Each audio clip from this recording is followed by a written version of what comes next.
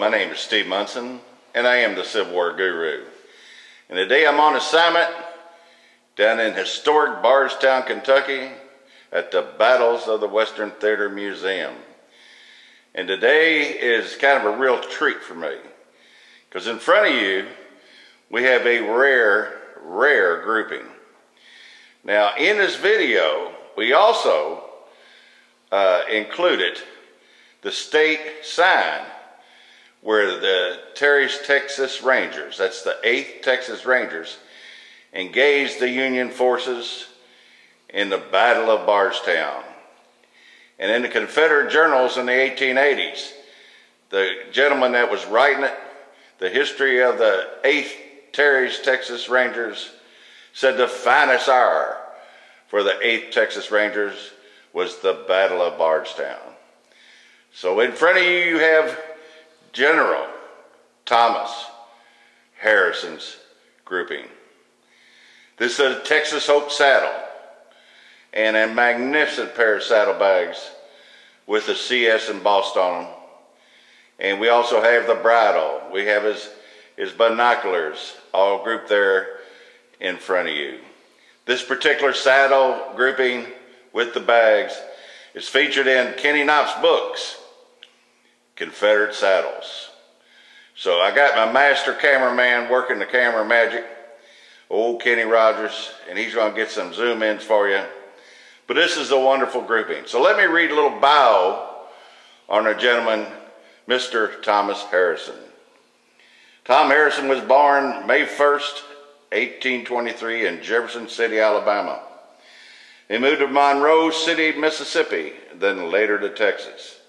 While in Texas, he became a lawyer in 1843. He returned to Mississippi briefly to join with Jefferson Davis's Mississippi Rifles for the Mexican War. Then after the war, he went back to Texas and he became in the state legislature. And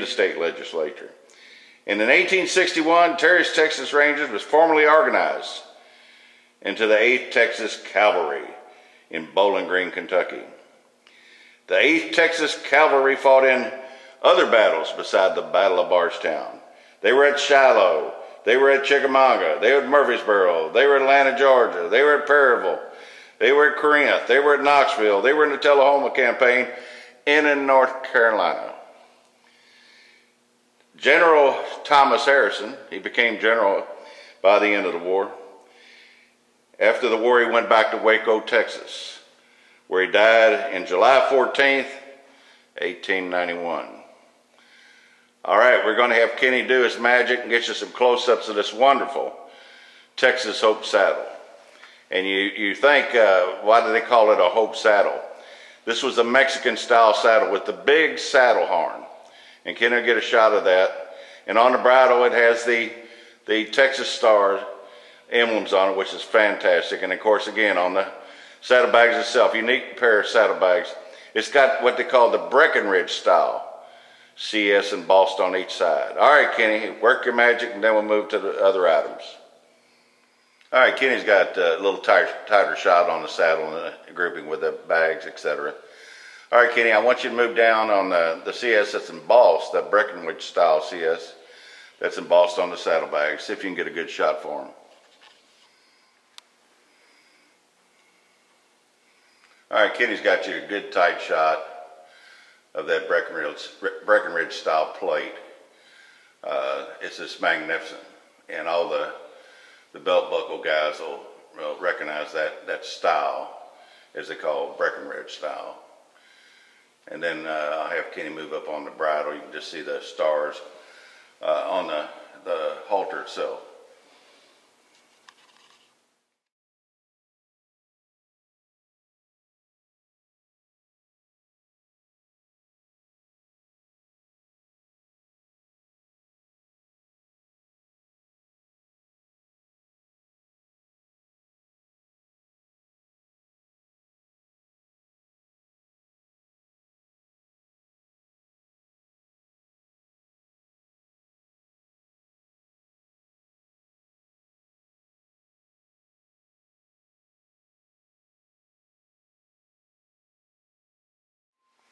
All right, we got you a shot here of the rest of General Harrison's grouping here.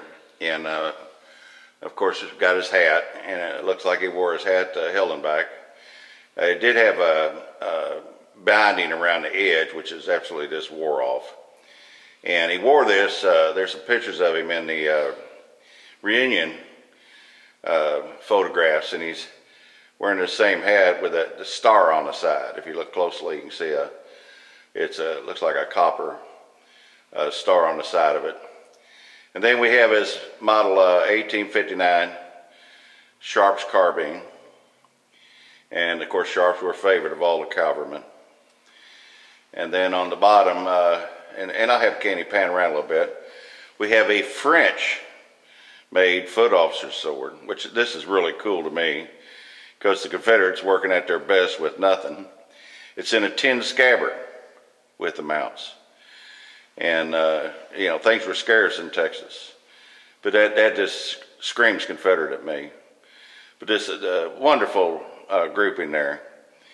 And while he's got that shot, I just want to make mention of the Battle of Bardstown, which is obscure and most people never even heard about it. But the Texicans have. And what they did is when General Braxton Bragg was here in Bardstown, and he was waiting on Kirby Smith, and they were going to take the city of Louisville.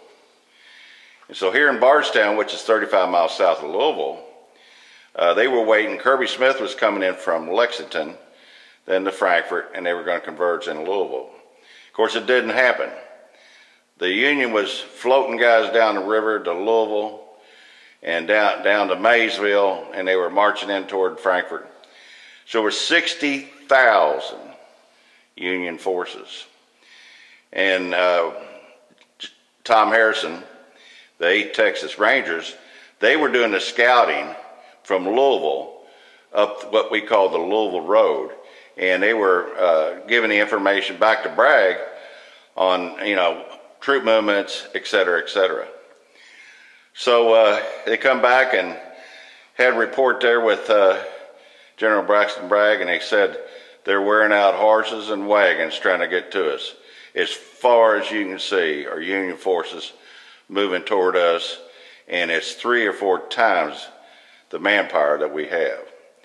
So Bragg decided to move out of Bardstown and to head east. And east 35 miles is Perryville, and that's where the Battle of Perryville came into vogue. Union caught him there. But back to the Texas Rangers. Why were the Texas Rangers claimed the Battle of Bardstown as one of their finest hours? They were wearing out Union cavalry trying to get down here. And what the Texas Rangers did, they got on both sides of the Louisville Road, and they lined up and hid in the woods. And they wait for the Union cavalry to pass them. And then he cut them off from the infantry and surrounded them. And from here in Bardstown, General Tom Harrison, at that time he was a colonel, they got 2 columns of the rest of their men, and they initiated a charge. They routed the cavalry all the way back.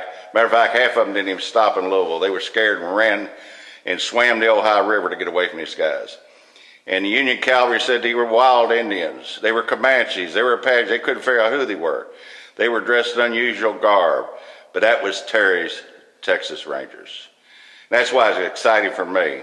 Because right here in this building, all around it, within a city block, was Bragg's army. My great-great-grandfather, Benjamin Franklin Cheatham of Tennessee, he was here. So this is exciting for me to be able to showcase something from Texas, and this is a wonderful grouping, and a true cavalryman.